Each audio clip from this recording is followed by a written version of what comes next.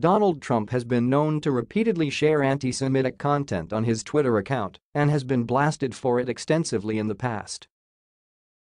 And yet the president still has not educated himself or learned to tone it down, fully aware that his bigotry and offensive comments are exactly what his fan base wants. Trump made a disgustingly offensive remark during a speech held by the Jewish Republican coalition earlier today, where he told his audience that Israel's Benjamin Netanyahu is their prime minister. Considering that it's a common anti-Semitic trope, it was something that Trump should have known would be completely inappropriate to say, and yet he went there.